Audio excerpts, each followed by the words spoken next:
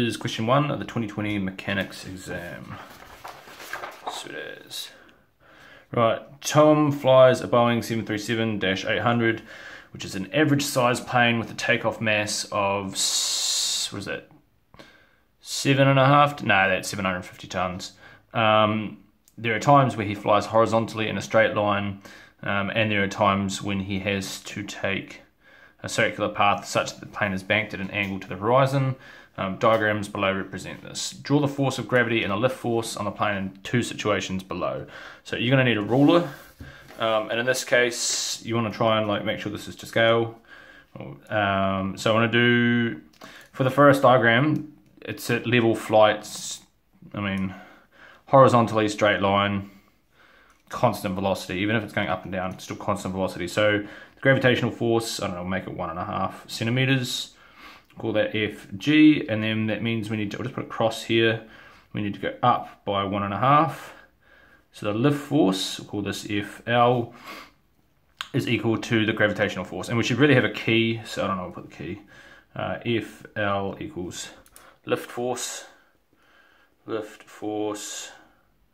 what am I talking about? There should be no G in there. Fg, gravitational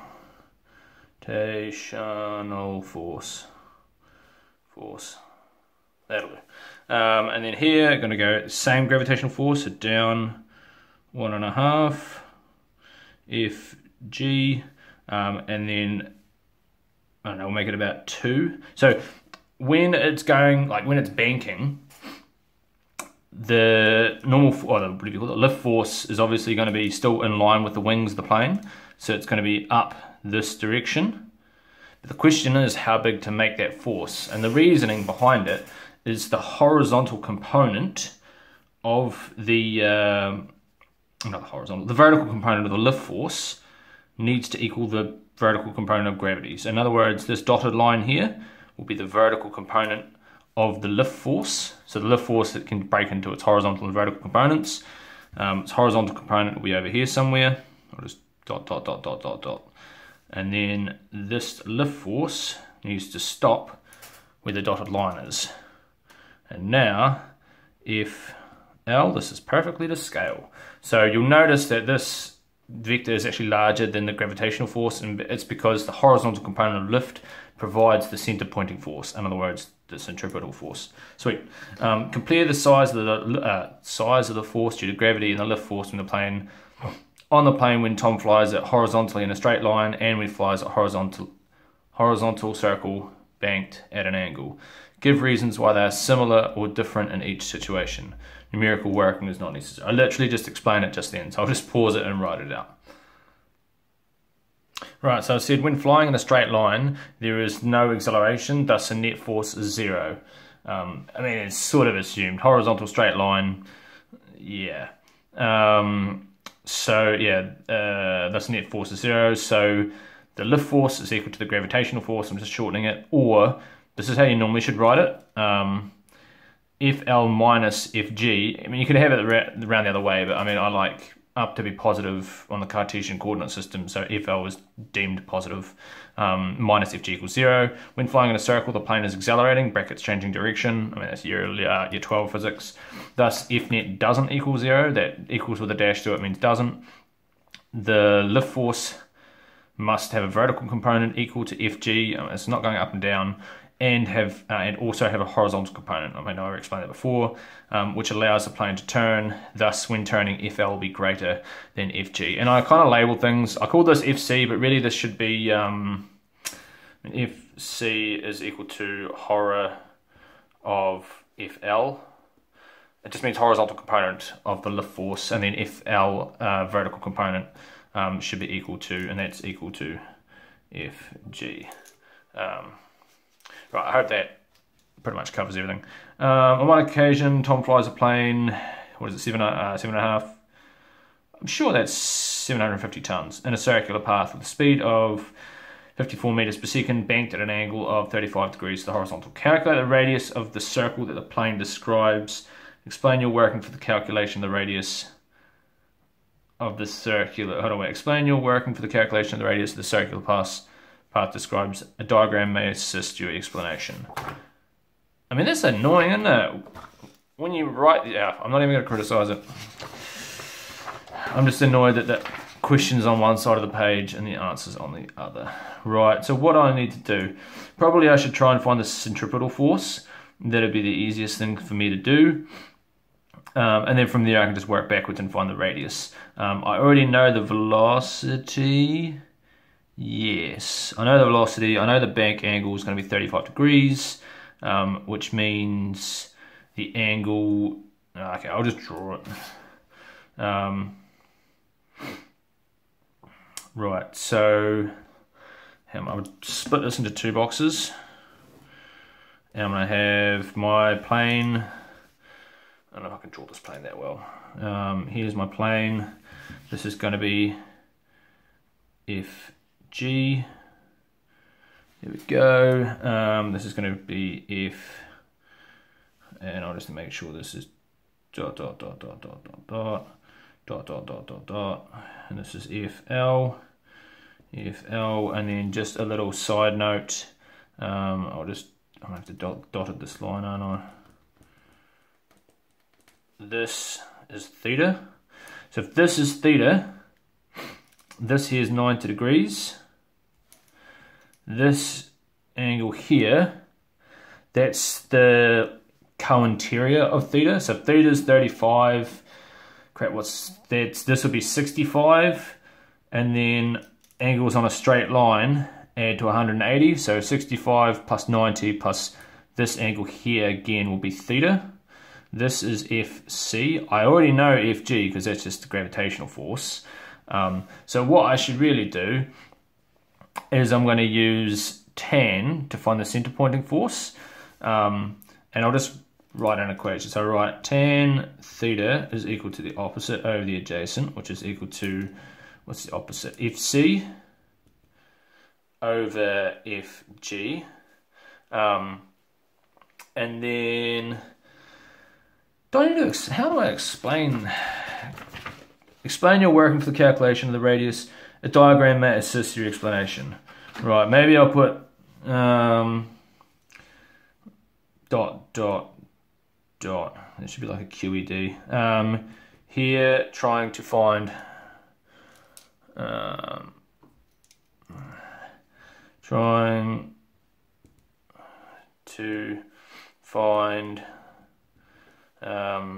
FC in relation to FG and theta. There we go. Right, so we'll rearrange this for FC. So we're going to have mg tan theta is equal to mv squared over r, and we're going to divide both sides by m, so we'll cancel both m's out, and then we want to find r. So we'll move r up and move g tan theta under. So we're going to have r is equal to v squared over g tan theta. And that is going to be equal to, what's v? How fast is it going? 54 meters per second. 54 squared over 9.81. And that should be 54.0. Because it's 3SF, times tan of 35 degrees, and that is going to give me 424.513. Yeah, that'll do. So that is, and then down here, so that's meters because it's a radius. So down here we have r is equal to, Swedish rounding, we round it up, 425 meters. I better check the answers. Haha, I got it right. How did I? I'm just looking at the answers now. They did it weirdly. Did I? Okay, I didn't do it the same as the answers. I apologize for that, but I did it the easy way, so whatever. Cool. Tom then flies this plane at a height of 1.28. So this is the way how you do it normally. Even in, what textbook is it in? Bowersman? I think it's Bowersman. They have, what formula do they have? They have V equals RG tan theta square root. And most kids memorize that actually. That's the formula you can memorize. Yeah, the Rob Bozeman textbook. I mean, it's arguably the better one out of the iPad and the other ones that are there. I mean, I've used all of them. They're all much of a muchness, really, but I'd say it's probably slightly better because it's got this formula in it, and it has good colour as well. Anyway, just digress.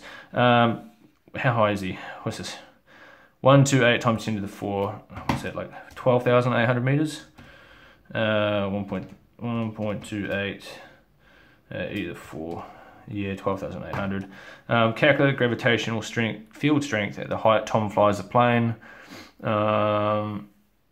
Cool. So this is just going to be this force, isn't it?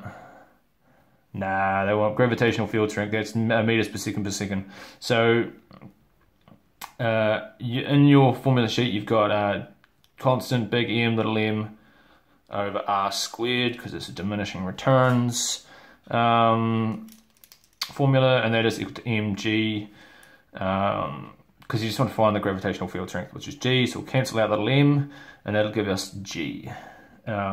Cool, so we are just going to plug and chug. Big G is, what is big G? Have I got it in this?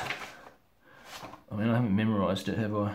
No, pretty sure it's, what's gravitation? 6.67 4 times 10 to the minus 11, isn't it?